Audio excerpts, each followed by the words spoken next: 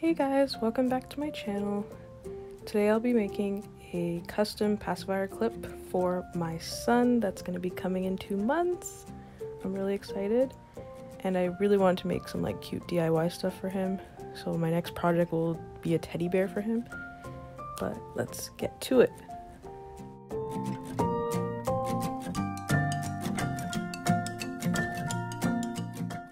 So the first step I took was to organize or rearrange the beads how I would want it to look on the cord.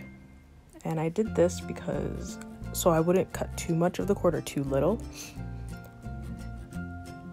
So here you kind of measure it out roughly, and then I kind of added a little bit more to it just so in case like it wasn't too tight when it came to making the knots or the loops afterwards.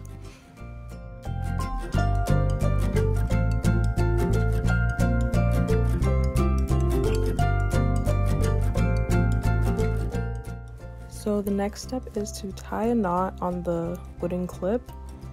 I wouldn't say there's like a specific way you would have to do it. I kind of just did it however I wanted to. I just made sure that it was tight on there and like it wouldn't rip off. Say in the future that he would like grab it or something or be chewing on it and it just pops off. Now on to the next step, which is to start actually threading your wooden beads or your silicone beads through your cord. Now if you realize that your holes for the beads are too like tight or small, you could actually use like a paper clip, or if you can find like a needle, just kind of thread it through like that if it's too tight for you.